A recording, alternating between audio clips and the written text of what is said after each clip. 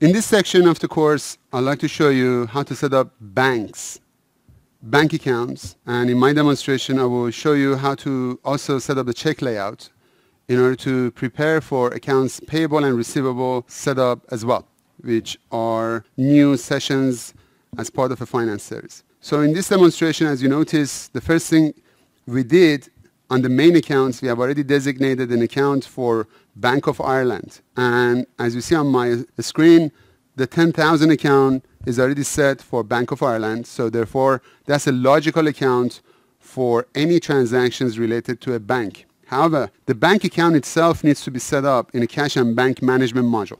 So in order to do that, first of all, I just need to verify a couple of things. As you notice, if I click on a posted button on the main account action pane, you realize that I haven't posted any transaction whatsoever in this logical account or main account that will represent my bank. I close this form, and in order to set up a bank, I switch to a different module. And as you see under the ledger, I have already set up the chart of account, and once more I wanted to remind you that prior to posting any transaction, you are capable of changing the chart of account. But as soon as you changed the behavior and the progress of posting transactions of Dynamics AX and your legal entity, you no longer will be able to change the currencies or the chart of account. So you can't change the currency or chart of account as soon as you posted the transaction. So once more, I just wanted to show you that you could add additional account structure later on, but you won't be able to change chart of account. In order to create a bank account, I'll go to the Cash and Bank Management module, click on a new bank account,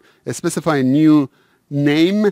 This would be the name that I would refer to throughout my operation. I call it like Ireland operation. I give it a routing number. This routing number will be given by a bank to me. The bank account number would be the bank account number that the bank will give me to set it up. So these are just the number, whatever the bank tells you, you can set those up. In order to prepare you as an international consultant, I also will show you how to go about and set up the IBAN number as well as the codes necessary in order to do international transaction. I give this bank a name. I call it the Bank of Ireland. And optionally, I could associate this bank with bank group. Bank group is not mandatory, but let's take a look here and see what's in it. The bank group combines multiple banks or bank accounts into a group that you could logically update